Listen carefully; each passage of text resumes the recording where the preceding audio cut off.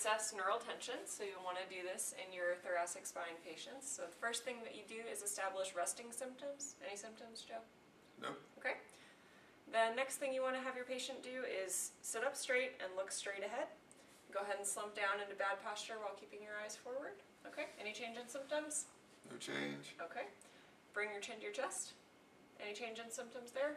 No change. Okay. Straighten this leg out. Any change? No change. Okay. And pull your toes up towards you. Any change there? No change. Okay. Go ahead and relax that leg and straighten this one out. Any change in symptoms? No change. Okay. And pull your toes up towards you. Any change there? Worse. It's worse? Okay. If you bring your head up, does it get better? Yes. Okay, that's a positive test for neural tension when bringing the head up relieves the pressure from the nerve.